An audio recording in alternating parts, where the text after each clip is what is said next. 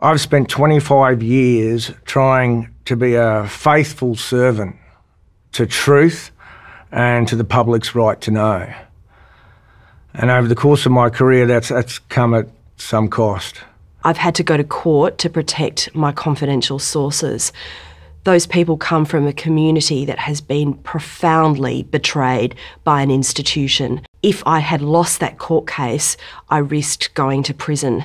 And the worst part about it was it all happened in secret. Open graves and kids' bodies getting thrown in there, to children dying at your feet, to the look in the eyes of the mother as the children are dying at your feet.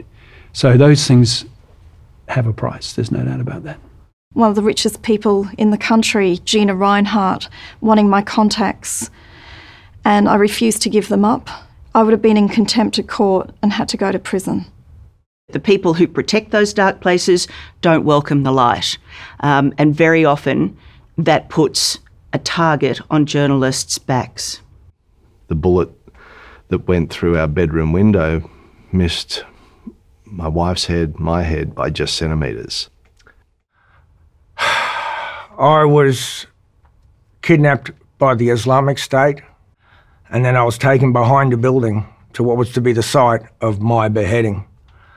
They'd hastily put a banner on a wall, and they were going to film my execution with the camera that they'd ripped from my hands.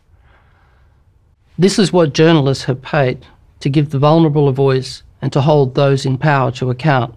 So, what price would you pay?